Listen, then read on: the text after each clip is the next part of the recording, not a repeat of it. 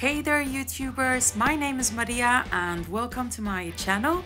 Now if you've been following my channel for the last few years, you know that I basically do a lot of scrapbooking. But I am also an art teacher. I teach art to kids in secondary school. I have a big passion for art. I've been drawing and painting since I was a child. And it's true that I have not given it the time that I should have given it over the past few years. And one of my 2021 proposals to myself is that I get back into the art scene and into the art world.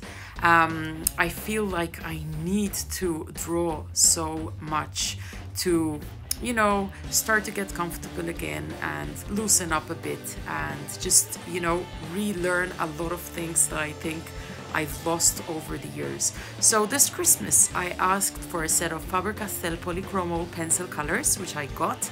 I ordered a 36 set, which I think is enough actually. And I have to admit I wanted the CaranDache Luminance pencil colors, but they are so expensive. So the Polychromos were kind of a good substitute for the CaranDache Luminance pencil colors. I've been really enjoying working with these pencil colors. I actually had not used pencil colors in years.